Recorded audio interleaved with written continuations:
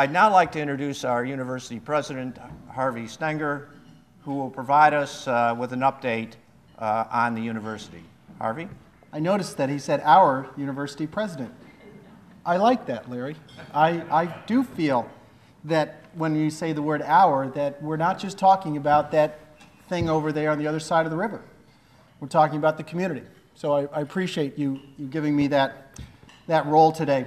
Larry and I were talking about the history of this area, and I've been watching the two DVDs that I'm sure everybody here has watched, the story of Johnson and the story of Watson, and tremendous stories of those two people and their organizations that came to this community and created something that was almost unimaginable when they began. I think we're at the same point in our history right now.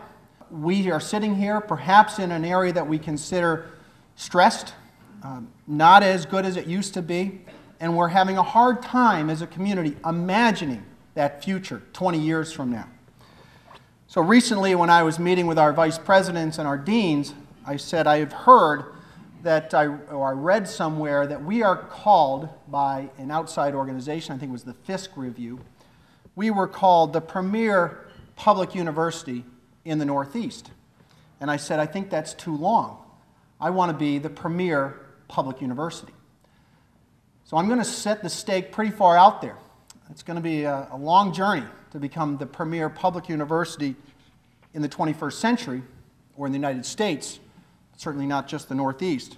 It will involve great students, it will involve great faculty, it will involve a larger community on campus, and will involve a greater impact in the regional economy. One of the things that we're working on almost immediately, if you go over to campus, is the construction of a $300 million addition to our residence hall that will have 1,100 students living in it, about half of them living there now. Alongside of that, if you drive down the parkway and you see that steel rising up alongside of inside of our ITC campus, that's the Center of Excellence, a LEED certified platinum building, the highest LEED certification that you can get, that has a very interesting energy conservation and water retention system there that I would love to have you come over and see and tour sometime.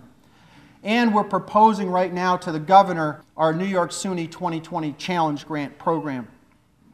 This is very exciting, and I'm glad that I got here at this time to see it get to the point of being approved. It will allow us to apply the rational tuition policy that SUNY has approved for the university centers. It will bring, over the next 5 years, $59 million per year more of tuition revenue and research revenue to the Southern Tier.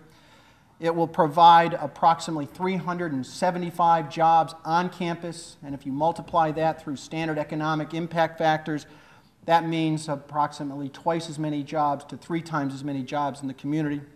So that $59 million of revenue will multiply 3 to 4 times in the community and have an economic impact of close to $160 million per year. The plan is there for a construction of a new building, a $60 million building that will house our new Smart Energy Center that will focus on photovoltaics, batteries, thermoelectric storage, data center energy conservation, as well as remote sensors for protecting our environment for energy resource development. With this increase in enrollment, I think the community will continue to become vibrant. We will add faculty in all the disciplines, not just in the areas of energy. The students that will come here will be the best and the brightest students from around the world, and they'll be strong participants in the regional economy. As I was coming here today with Terry Kane, and we were driving through Binghamton, and he was giving me some of the history, as only Terry can do, the history of some of the construction in some of the towns around here. We were talking about the Binghamton Forum, this event. And I was then talking to Larry about this event and this organization. And we were trying to imagine, and we both have a connection in Ithaca, we were trying to imagine that institution trying to do something like this. And he said, it wouldn't work there. This is a compatible relationship between the university and the community. It's almost like a marriage between us.